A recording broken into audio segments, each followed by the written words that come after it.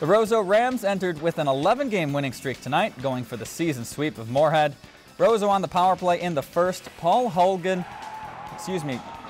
cuts the net and nails the one-timer. Rams take a 1-0 lead. They carry the momentum later on. Gavin Gunderson going through the neutral zone with speed, but Hudson Hodges denies him to keep the game 1-0.